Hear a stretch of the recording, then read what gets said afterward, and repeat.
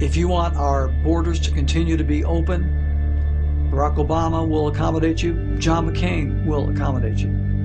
If you believe that we need to expand NAFTA and WTO, that we need to remain loyal to the United Nations and use our troops for United Nations missions, etc., then both Barack Obama and John McCain will accommodate you. If you want a career politician, someone who's made their whole life out of being elected to office time and time again, career politician, if that's what you want, Barack Obama, John McCain, are your men. However, if you want someone who believes in the sovereignty, the independence of our country, someone who wants to truly bring America back to its roots, to its principles of greatness, if you want someone that will secure our borders, within 30 days after becoming president, will secure those borders.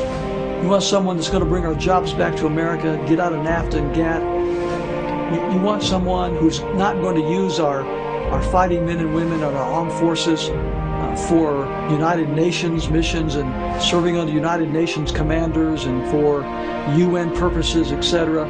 If you want a man that is going to restore the trust of the American people, who's not afraid to be transparent, who's not afraid to show the American people that we can have a government of, by, and for the people, not one that is of, by, and for the government. If you want someone who will truly bring change in a new direction, in a new birth of freedom to America, then you must vote for Chuck Baldwin.